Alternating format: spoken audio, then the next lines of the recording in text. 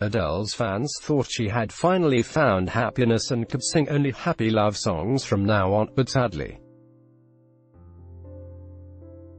that's not the case. The singer has confirmed that she and her hubby, Simon Konecki, have separated.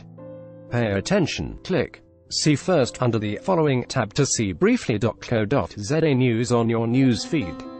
Adele is one of the biggest names in the international music industry today, and she has millions of fans.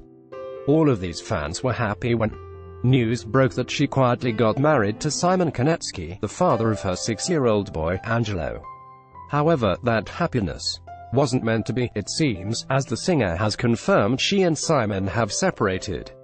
Pay attention. Do you want to know what's trending on briefly.co.za? Join our WhatsApp group today.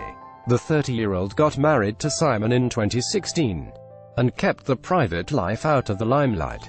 Read also, couple married as teens pass away within 36 hours of each other. IOL News reported that Adele's representatives issued a statement confirming the split and saying the pair plans to do co-parenting as well as possible. Adele and her partner have separated. They are committed to raising the son together lovingly. As always, they ask for privacy. There will be no further comment. Read also, 15 rare but remarkable images of the royal family. Briefly.co.za learned that the singer was seen entering a New York recording studio in March, and it is believed she is working on new songs. Perhaps some of the songs were inspired by her recent breakup.